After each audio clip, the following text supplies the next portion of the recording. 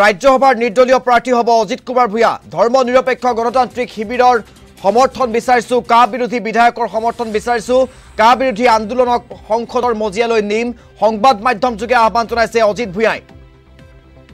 সন্ধ্যাৰ বেলাৰ আটাইতকৈ ডাঙৰ আৰু গুৰুত্বপূৰ্ণ খবৰটো জনাই আছো ৰাজ্যসভাৰ নিৰ্দলীয় প্ৰাৰ্থী হ'ব অজিত কুমাৰ ভূঞা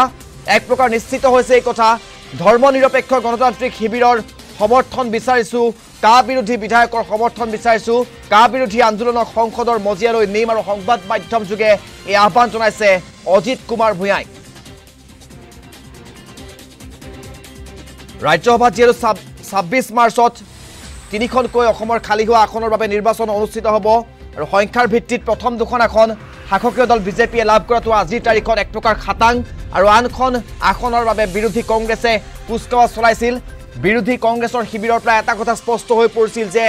তেওঁলোকে এবাৰ তৃতীয়খন আসনৰ বাবে এজন অৰাজনৈতিক নেতা কা বিৰোধী শক্তিৰ তৰফৰ পৰা এজন নেতাক তেওঁলোকে ৰাজ্যসভালৈ পঠিওৱাৰ যুঁজা চলাইছিল আৰু সেই মৰ্মে ৰাজ্যসভাৰ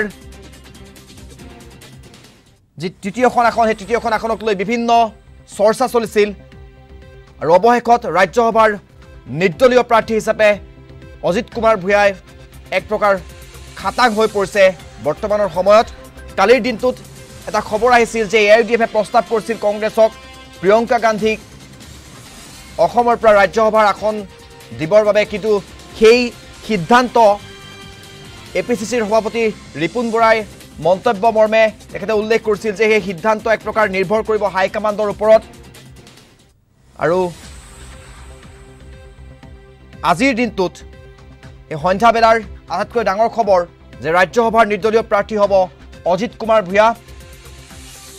অসমৰ সমাজ জীৱনৰ এজন বৰেণ্য ব্যক্তিৰ অজিত কুমাৰ ভূঞা যিজন অজিত কুমাৰ ভূঞাই সাংবাদিক জীৱনৰ সৈতে জড়িত আছিল তেখেত সংবাদ জগতৰ সৈতে জড়িত হৈ আছিল দীৰ্ঘ সময় ধৰি সেইজন অজিত ভূঞা এবাৰ ৰাজ্যসভাৰ নিৰ্দলীয় প্ৰাৰ্থী হ'ব ধৰ্ম নিৰপেক্ষ গণতান্ত্ৰিক শিবিৰৰ সমৰ্থন বিচাৰিছো কা বিৰোধী বিধায়কৰ সমৰ্থন বিচাৰিছো বুলি সংবাদ মাধ্যমৰ আগত মন্তব্য কৰিছে অজিত কুমাৰ ভূঞাই অসমৰ সংবাদ মাধ্যমত অহা ২৬ তাৰিখে অনুষ্ঠিত হ'বলগীয়া ৰাজ্যসভাৰ নিৰ্বাচনক কেন্দ্ৰ কৰি মোৰ নামটো চৰ্চা হোৱা পৰিলক্ষিত হৈছে আৰু বিৰোধী পক্ষই এইবাৰ এগৰাকী কা বিৰোধী ব্যক্তিক আৰু ধৰ্মনিৰপেক্ষ ব্যক্তিক প্ৰাৰ্থিত্ব প্ৰদানৰ চিন্তা চৰ্চা কৰা বুলিও আলোচনা হৈছে সেই সন্দৰ্ভতে মই ক'ব খুজিছোঁ যে কা বিৰোধী সংগ্ৰামখনৰ স্বাৰ্থত অসমৰ জাতীয় সমস্যা সমাধানৰ প্ৰশ্নত মই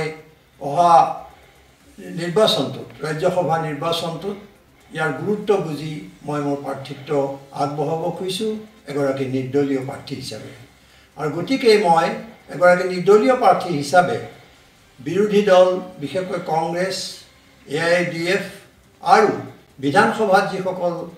কা বিৰোধী সদস্য আছে তেখেতসকলৰ সমৰ্থন বিচাৰিছোঁ আৰু মই আশা কৰিছোঁ যে এই সমৰ্থন লাভ কৰি মই কা বিৰোধী আন্দোলনটোক সংসদৰ মজিয়ালৈ লৈ যাবলৈ সক্ষম হ'ম সেইকাৰণে আপোনালোকক এই বিষয়ে মই আহ্বান জনাইছোঁ যাতে মোৰ প্ৰতি আপোনালোকে সমৰ্থন আগবঢ়ায়